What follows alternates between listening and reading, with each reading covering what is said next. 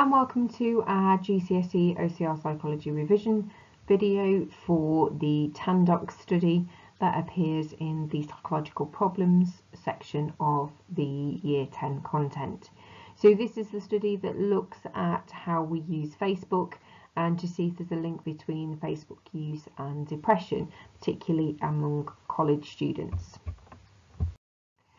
So teenage years can be particularly difficult in terms of mental health, and there is lots of research that has looked at why these 18 to 24-year-olds, this kind of late teenage years, early adulthood, might be particularly difficult for some teenagers, and why some teenagers might be vulnerable to developing depression during these times.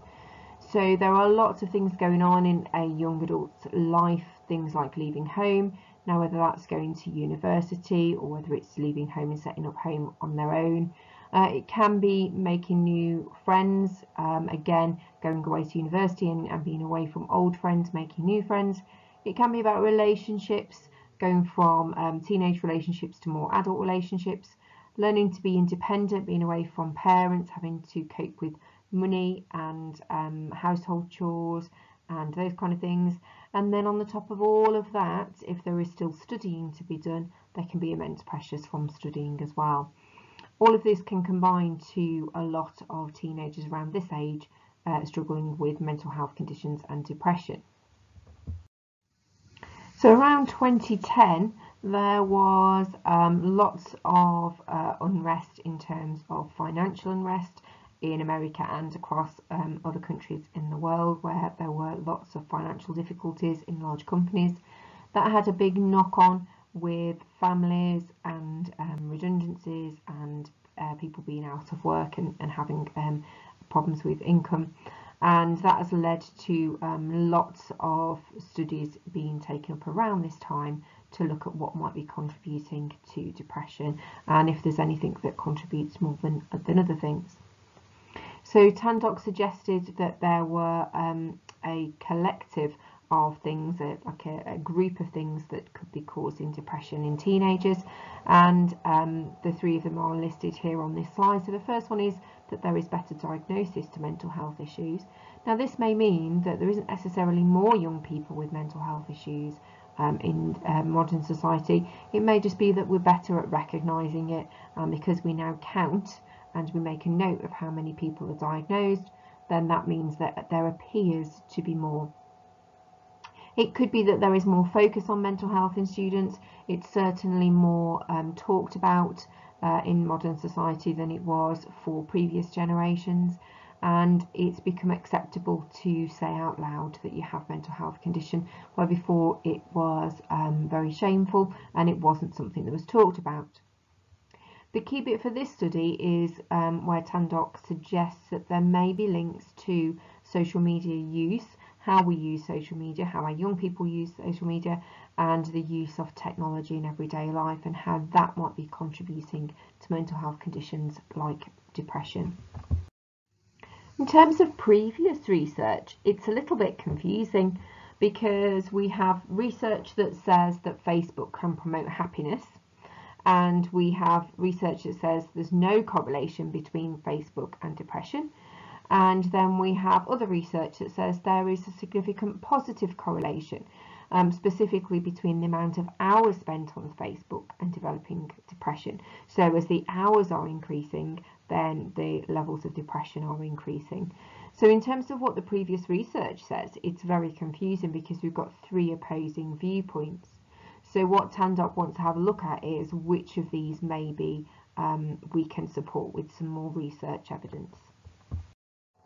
In terms of where this fits in with our course, well, our evolutionary theory of depression is the social rank theory. Now this is the idea that depression is there to keep us in our correct social rank. So we can't all be top of the food chain. We need to be some, one person is the leader of the group and the rest of us need to be the worker ants, so to speak. So the idea of social rank is that we are all in our rightful place and there is enough resources to go around and we're not competing for those top resources. If we fail to reach the top of the social situation, then we would have to be a subordinate. Now, we can become envious of other people higher up the food chain than us, so people that we might view as more successful. And the suggestion is it's the envy then that can lead to depression, because we would like to be as successful or as popular as they are, but we can't. So we are in a lower social rank, so therefore we are envious of people in higher social ranks. So the link to Facebook comes in when we see other people's achievements on Facebook.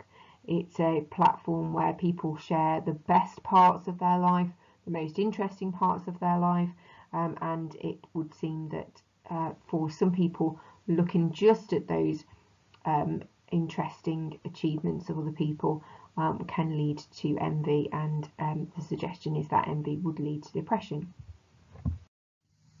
So in terms of this particular study then, there are two aims. They aim to see whether Facebook can lead to depression, whether we can link it to the social rank theory, or whether more specifically it's Facebook that can lead to those subordination feelings of envy, which in turn can lead to depression.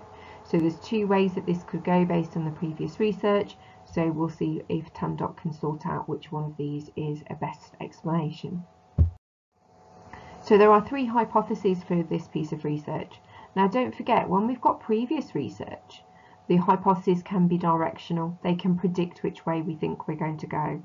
And we've got some directional hypotheses here based on that previous research. So heavy Facebook user would report feeling higher levels of envy than light Facebook users. So that goes with the previous research we've looked at, and also with our social rank theory. Users with a larger network of friends would also report feeling higher levels of Facebook envy than users with smaller networks. So again, this idea that if we are watching more people's achievements on Facebook, that may lead to envious feelings. Those who report feeling higher levels of Facebook envy would also report more symptoms of depression. So then again, we're looking for links between the envious feelings and the clinical depression. So this was an online self-report survey, which for modern teenagers would seem like a really easy way of carrying out research. It did mean that Tandoc could have a really good sample size, so 736 Midwestern University students. Average age was 19, and there were more females than males, about 68% females compared with males, so a little bit higher, not too much to cause us a problem. These were the sorts of questions that the students were filling in online. So they were looking at how many hours a day we spend on Facebook, and they split this down into different activities. So things like writing their own status and posting photos, but also then things like commenting on friends' posts. They also then split it into things like reading news feeds or reading a friend's status updates or viewing friends' timelines. Because don't forget, one of the things we're looking for is how much envy there is of what other people are doing. So are you using Facebook to post your own achievements, or are you spending more of your time looking at other people's achievements? Students then filled in a questionnaire that measured envious feelings, and these weren't necessarily about Facebook, these were just envious feelings in general. And you can see some of the things we've got on here is I generally feel in fear to others.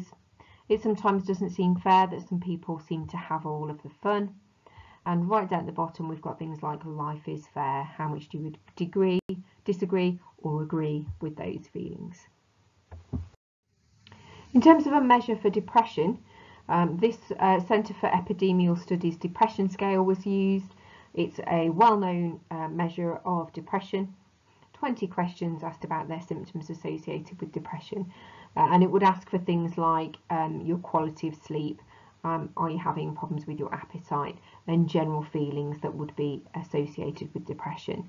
Now this wasn't a diagnosis of depression, but it was a questionnaire that would tell us about depressive feelings. Now, in terms of results, there's a lot of results from this study, and it's because there was 3 different hypotheses. So what I've tried to do here is link the results to the hypotheses so you can see which ones are supported and not supported. So the first thing we've got is that heavy Facebook users showed stronger feelings of envy. That's not a surprise. They are looking at more updates. They are spending more time on Facebook, and that means that they are spending more time looking at other people's achievements rather than their own. So we could support hypothesis 1. The size of the network was not linked to envy. So it didn't matter how many friends you had, it was more about what you were doing, what you were using Facebook for. So we could not support hypothesis number 2. Facebook envy was a predictor of depression among students.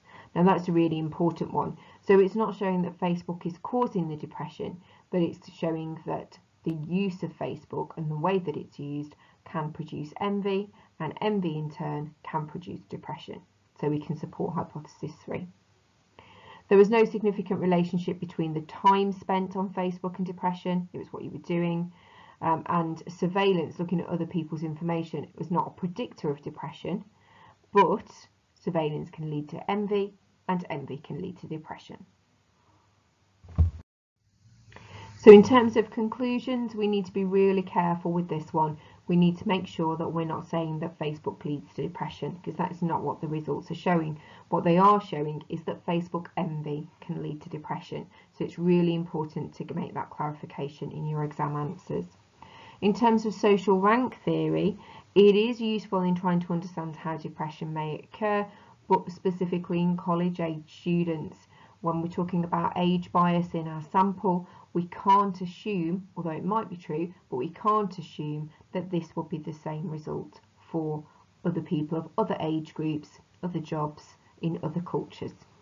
Okay, so just to recap then, we can support our social rank theory to a certain extent in terms of if we are envious of other people's achievements, that may lead to depression.